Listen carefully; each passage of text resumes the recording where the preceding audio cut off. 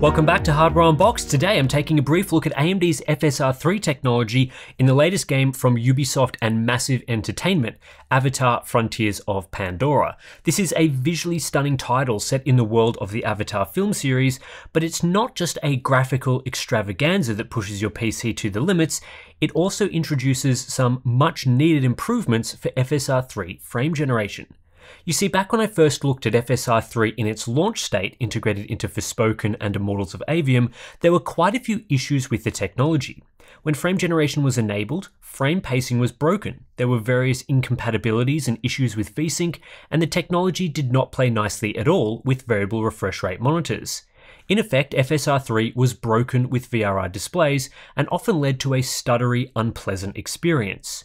There were also concerns around the quality of the upscaling component, largely unchanged from FSR 2.2, as well as latency relative to NVIDIA's DLSS 3 frame generation.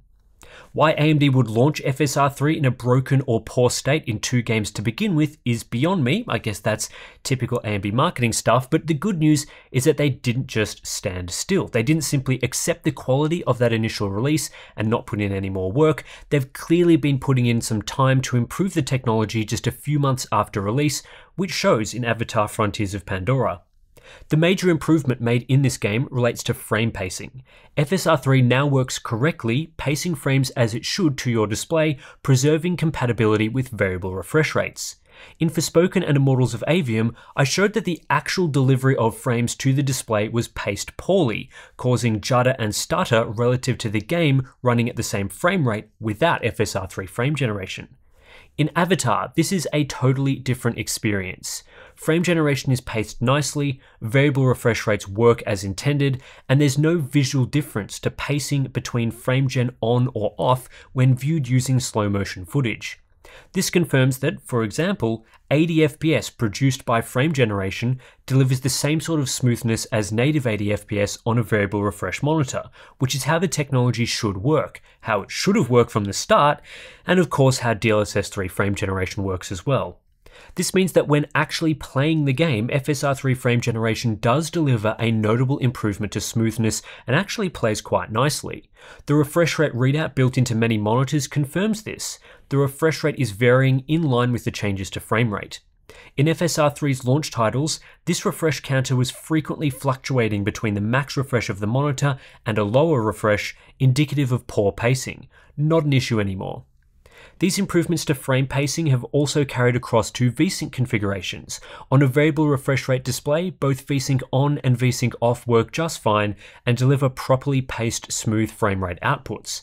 However, there is a little bit of a hack here, as VSync off with frame generation on in this configuration is actually not VSync off. It simply seems to be forcing VSync on, as the frame rate never exceeded my monitor's max refresh rate. VSync off works as intended with frame generation disabled. At first, this may sound a little disappointing for those that really wanted to push FSR 3 frame generation to frame rates higher than your monitor can support, but when you think about it for a bit, there's really no point in doing so. Normally, the reason you'd run a frame rate higher than your monitor's refresh is to harness lower input latency, but generated frames do not improve latency. Also, your monitor can't show these frames properly, so you won't see any added smoothness, the whole benefit of frame generation, and you'd get ugly tearing artifacts in return. If you don't have a variable refresh rate display, or for some reason want to game at a fixed refresh rate, FSR 3 also works nicely in Avatar with decent frame pacing using VSync on. I noticed some small differences in pacing between a similar frame rate with and without frame generation, but typically in either configuration you'll see some judder due to the way VSync works when there is a mismatch between frame rate and refresh rate. However, for those running at a fixed refresh rate, when using VSync off, it still seems that VSync on is used in some circumstances. Behavior there is a little weird, so for now I would still recommend using VSync on. VSync off would be optimal for the lowest latency at a fixed refresh with the compromise of screen tearing, but the overall experience is less optimal than using adaptive sync variable refresh, which is a now fully working FSR 3 configuration that I would recommend for anyone with an even remotely recent gaming monitor. Still want to see VSync off working fully at some point, but it's less important now that VRR is supported properly, given that's how most people will and should be playing. The testing you've seen so far was performed and captured on an NVIDIA GeForce RTX 4090, but the same experience is also seen on Radeon GPUs. No real differences between the two brands with FSR 3 frame pacing in this game. As Avatar Frontiers of Pandora does not support DLSS 3 frame generation, we can't see whether there's been any improvement in latency between FSR 3 and DLSS 3 frame generation implementations. However, I do think it's worth taking a quick look at overall FSR 3 image quality to see how this game fares. Avatar is quite a visually impressive game with a dense presentation, lots of visual detail, and heaps of foliage in the open world. FSR in general has struggled at times with high detail environments and foliage, though I was pleased to see in my limited testing at 4K that image stability is pretty decent using FSR at the quality or ultra quality modes. Not perfect, but it does seem like a lot of work has been put in to ensure this implementation of FSR is properly harnessing motion vectors and temporal data. It's no Hogwarts Legacy, for example, a game notorious for foliage shimmering in motion with FSR.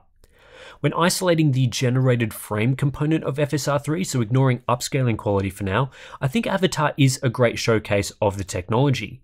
I'd describe the game as moderately paced, not a slow walking game like Alan Wake 2, but not a fast-paced shooter, so generally frame generation has to interpolate between a small to moderate amount of motion between frames, depending on your frame rate, input method, what you were doing in the game, and so on.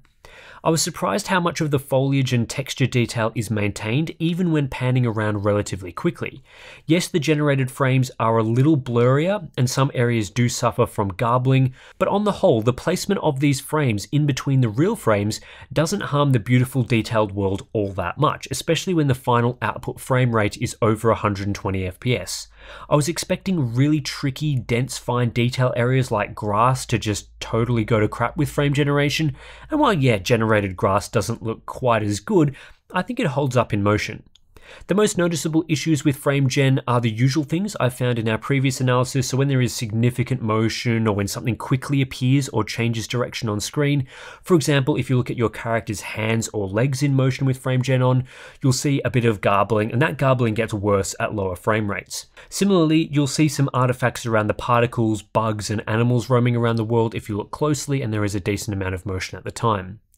The most obvious visual artifact though relates to the UI. FSR 3 has built-in systems to prevent UI garbling, a major issue with DLSS 3 in some games.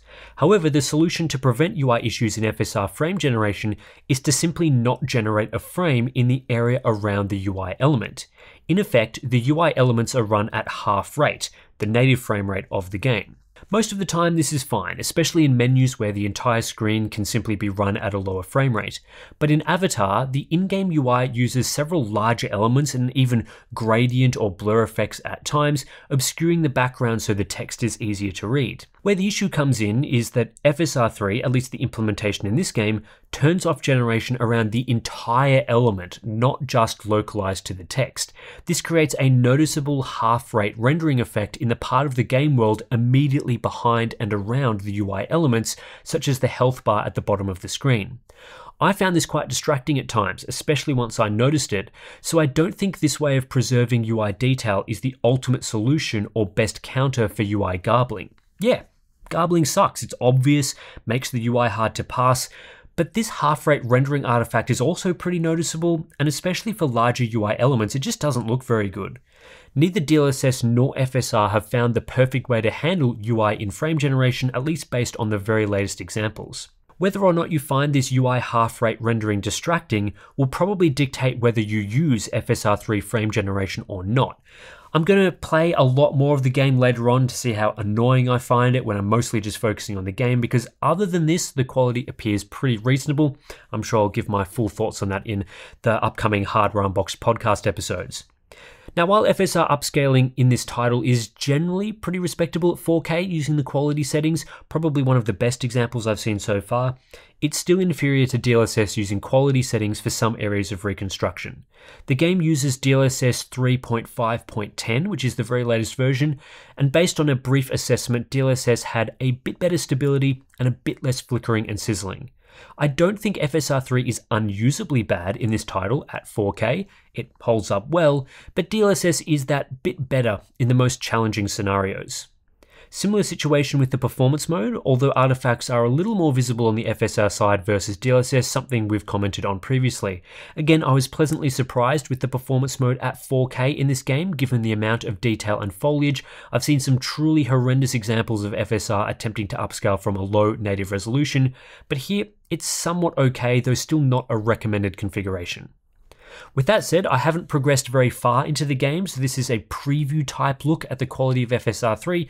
The primary focus of this video was really to explore the variable refresh rate compatibility updates that I noticed with this latest implementation, as this bodes well for future titles and really fixes one of my major issues with the technology. To be honest, AMD would have been better off waiting until the release of Avatar Frontiers of Pandora to debut their FSR 3 technology. I've been much more impressed with what I've seen and experienced so far in this game relative to Forspoken and Immortals of Avium. Given that this is also a dense, detailed, beautiful game world, it would have shown that FSR 3 frame generation can handle these types of stressful scenarios and come out in a largely positive light, aside from some UI-related annoyances. But AMD didn't do that. So now they have to work hard to change initial perceptions of the technology.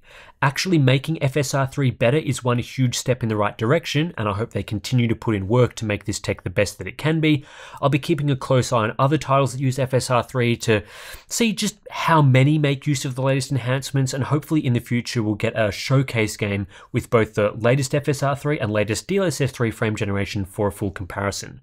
For now though, that's it for this video. If you did enjoy this brief preview look sort of at Avatar Frontiers of Pandora's FSR 3 implementation, then I don't know, like the video, subscribe to the channel, consider supporting us on Patreon or Floatplane, links are in the description below. You get access to some cool benefits like our Discord community, monthly live streams, all sorts of good stuff there. So thanks for watching, I'll catch you in the next one.